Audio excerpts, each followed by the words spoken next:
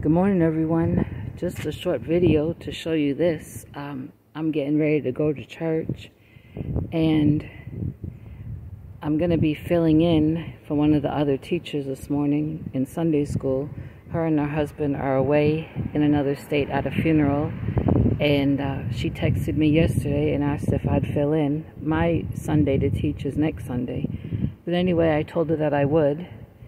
And hey, you know the Bible says to be instant in season and out of season, meaning always be prepared. Well, I did not have a lesson planned because, like I said, my Sunday's next Sunday.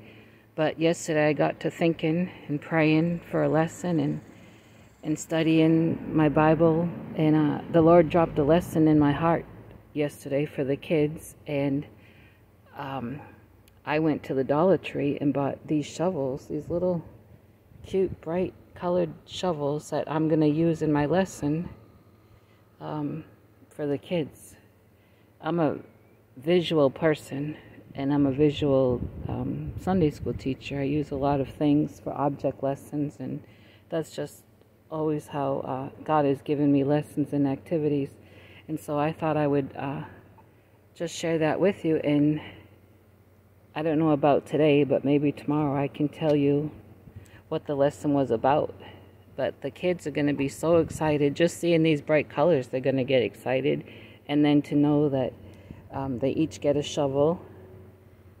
I know that the Lord is going to help them to remember the lesson with this. So I just thought I'd share that with you.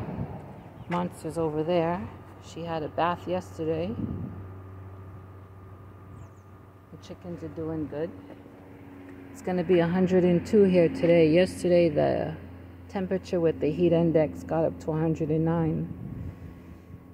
I just took an allergy pill. So I'm having trouble again with allergies, but I will talk to everyone later.